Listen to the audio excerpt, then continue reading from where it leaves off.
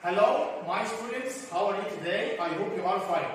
Today, inshallah, we will have new Hello, Prep 3, Unit 3, Lessons 1 plus 2, pages number 11 and 12.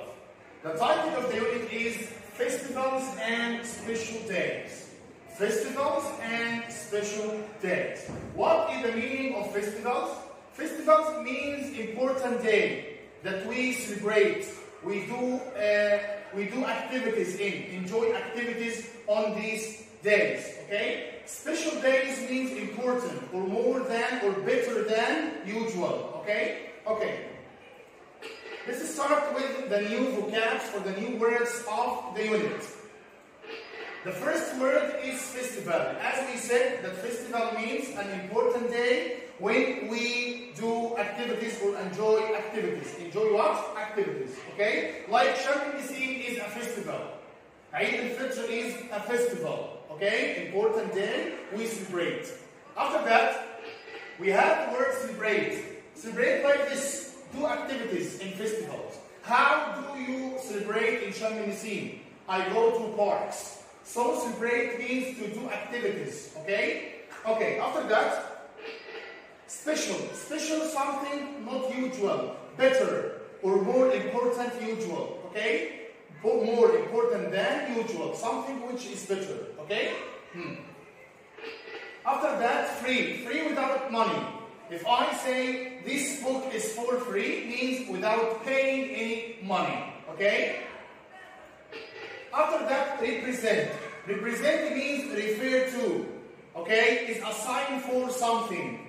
Okay? If I say that flowers represent the spring, means what? Is a sign or a sign for spring. Okay? Okay, after that, passive and active, or active and passive. Now we have finished our new vocabs. Let's turn to the grammar of the unit with the title of active passive. Look at the sentence. The baker makes bread. The baker makes bread. The baker is subject. Makes is verb. Bread is object. If I start with subject plus verb, it's called what? Active sentence or active voice. Again, if the sentence starts with subject plus verb, means what? Active voice. The baker who makes bread. Okay? If I want to make it negative, if I want to make it passive, I start with the object.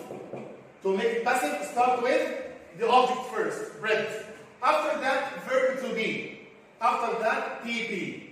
So, what is the difference between active and passive? The active subject plus verb plus object. But the passive object at first. After that, verb to be and is or in the present. Okay? After that, past participle or PP. Okay? What is the meaning in Arabic? Here, the baker makes bread. الخباز يعمل أو يصنع الخبز. Okay? But here, bread is made. الخبز يصنع, يجهز. So what difference? It's called active, it's called passive in the present simple. Okay? So, bread is made by the baker. By the baker. After that, look at this. Nick reads books every day. Nick is a subject. Read is verb. Books object. I want to make it passive. I start with what? The object. Read the object, books. So, books at first. After that, is or are. Books plural. So, books are. But a book is. Okay? So, object. After that, are. After that, PP of the verb read. Read, read, read. So, it will be what? It will be books are read by Nick every day. Or every day by Nick. Look this. Books are read by Nick every day. So, the passive means to start with the object at first to become subject.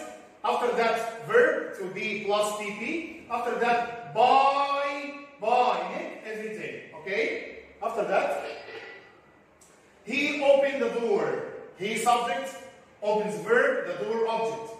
It's called active. I want to make it passive. Yes.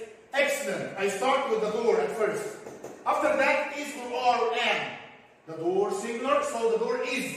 After that, PP. Open, open, open. So the door is opened by him. It's called what? Passive form or passive voice. What else? It's called what? The present simple passive. And is are plus PP. Okay?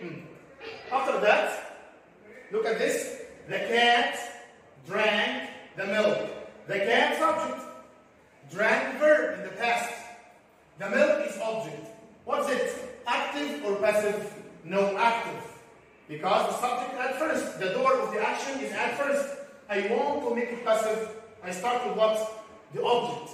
After that, is or are or am. No.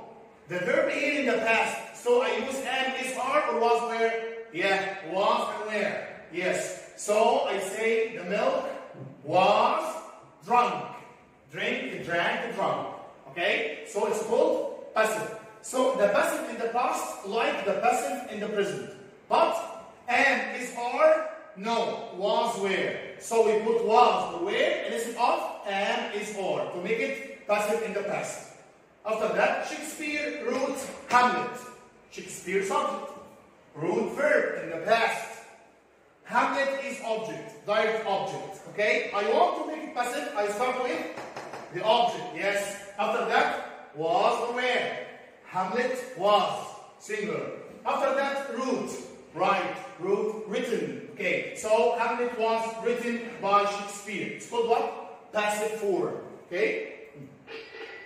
Passive simple passive was or where plus participle. And at first we put the object. Okay? Now we have finished our lesson. Thanks for watching and see you the next time. Goodbye.